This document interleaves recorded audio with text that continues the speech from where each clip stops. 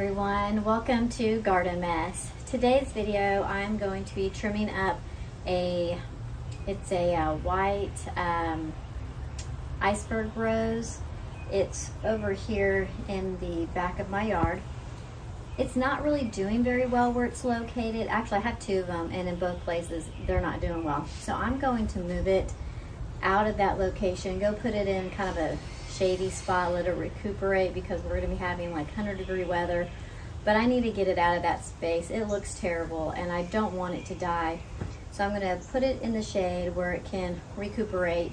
But anyway, I've got to trim up a lot of the branches and then use my spade to help get it up out of the ground. So not my spade, but my shovel. So that's what I'm going to be doing right now. I've already been out working in the yard now for a couple hours. Just cleaning up, organizing, and getting my plants situated that I haven't planted yet. I've got a lot, and I use my patio back here because it is good shade. I use it for storing all my plants, so it always looks a mess until I can get all these plants in the ground, and then I'll get it all cleaned and organized again. But anyway, I put a lot of my containers that I've been saving.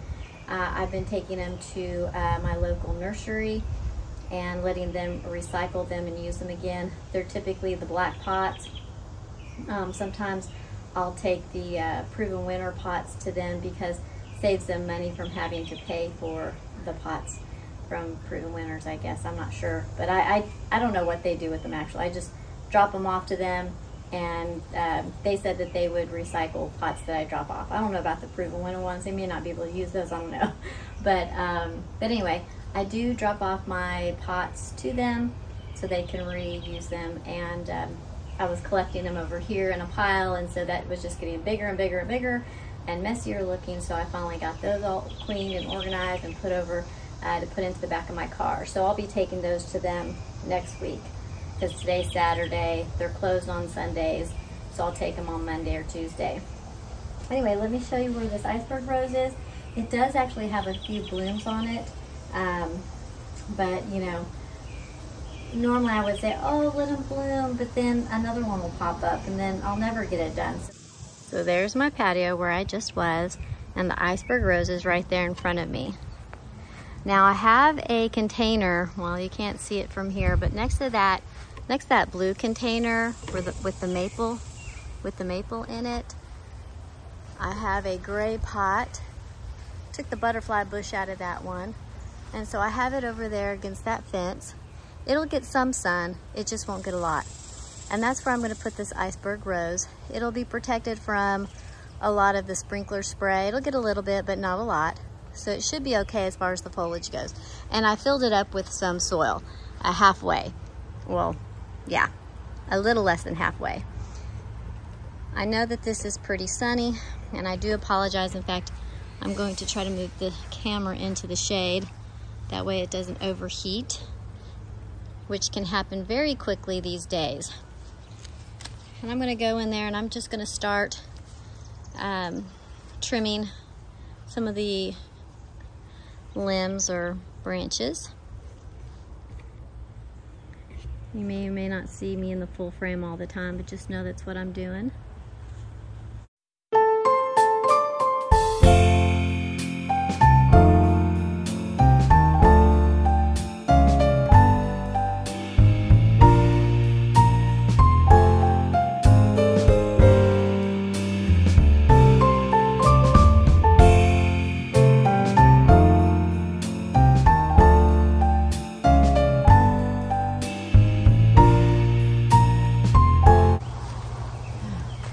You know, I don't think it's such a good sign that, oh, looks like it's going this way. I don't think it's such a good sign that all the soil fell off of the roots.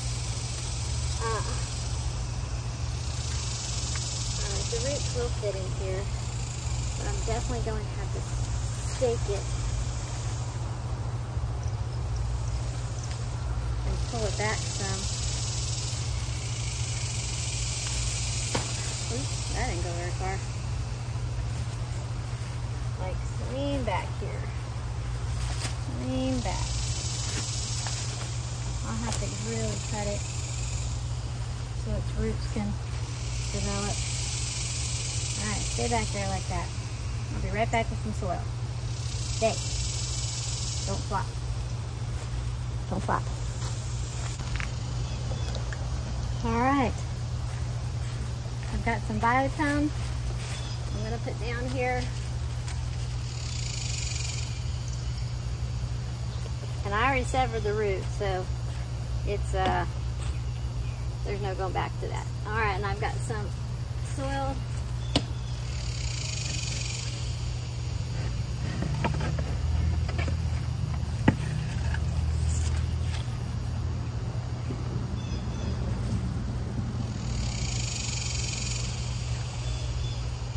Get these roots down.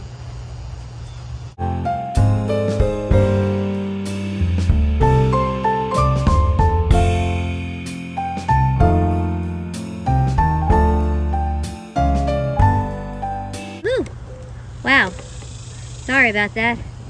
I was zoomed way in. You probably didn't see much anything. So there it is. I do need to come, like I said, and keep trimming it up. I don't want it having to, you know, keep all that green foliage alive. So I'm going to come and trim it down. But now that it's in the pot, boy, it sure is a lot higher than it was when it was in the ground. It's like as tall as that maple tree now. Alright, let me go get some water. It rained last night. Actually, it stormed yesterday.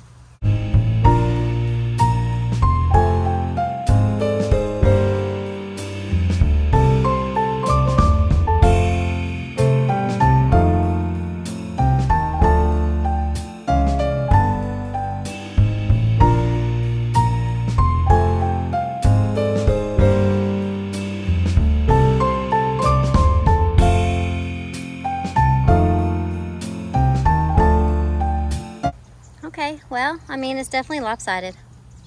More growth on this side than on that side, but, you know, not much I can do about that. I can keep trimming it, but that's just the way it was in the ground. So, it'll probably take on a new shape afterwards. I got some of the foliage off. Not a lot, but there's a lot of roots there.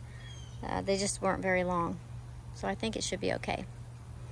Anyway, I'll do an update in the next couple weeks and just show you how good it's doing. And while we're talking about updates, let's go take a look at that hydrangea that I pulled out of the ground. If you remember seeing that video, I had this little honey hydrangea, and it's a panicle hydrangea, oak leaf variety panicle. And then I have another one right here, and it's not looking so good, and kind of, well, it's not as bad as the other one, the third one was that I dug up, but I had a third one that was right here in this little area where I have all those clippings. And I had to pull it up because it was wilted. I couldn't get it to be unwilted. I wasn't too sure what was going on with it, and I was really worried it was going to die. And I really love them. They turn pretty color in the fall and winter before they lose their leaves. And then when they bud their leaves out, they're pretty too. So I pulled it up and I put it in a pot just like I did this rose that we just did, that iceberg rose. And there it is, right there. Let's see if I can get over there without causing too much damage.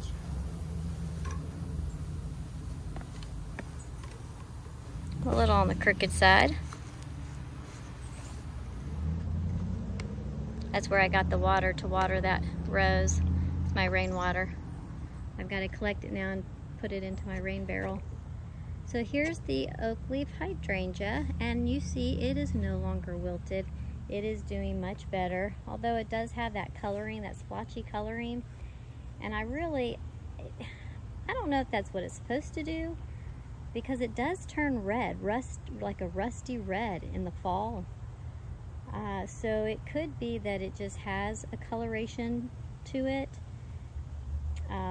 It also could be the moisture, it could be the humidity, it could be spots, because I do have, well, I don't, but my neighbors have some red tip photinia, or photina, forget how it's spelled, but it's an I at the end or just an A.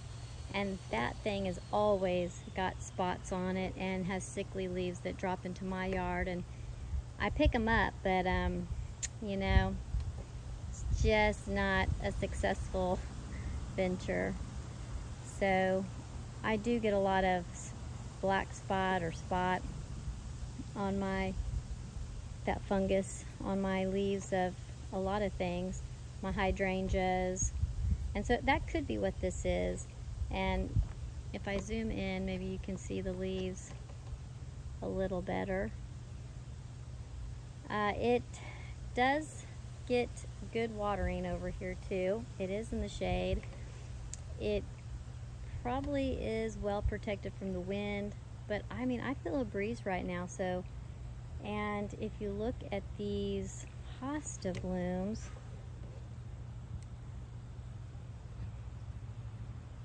they were just moving in the wind. So I do believe that the breeze gets back here. So I don't think it's water sitting on the leaves. The leaves look dry. Even with the sprinkler right here on the very edge of the frame, even with that sprinkler, I still feel like, you know, it's not causing an issue. Now it could just be that the rain splashes the spores off of those sickly Photinia leaves, and then it gets on my plants. But anyway, but it doesn't, I mean, they're fine. They don't always look the best, but they're okay. And it's protected from the hot sun back here. So I think it's doing much better. I thought it had died, so I'm very pleased right now with it. To my rose bush here, my iceberg rose. That way it lives and survives, and we can all celebrate and rejoice together when we see it blooming in its fullness. That'll be so nice, right? And my husband is going to love the fact, I don't even think I showed you. He didn't like this rose because he said it just congested the area so much. So now you have all this space right here, and it's nice and open. So I'll be able to plant something but keep it smaller. But before I do that, all that liripe, gone. It's gonna be out of there.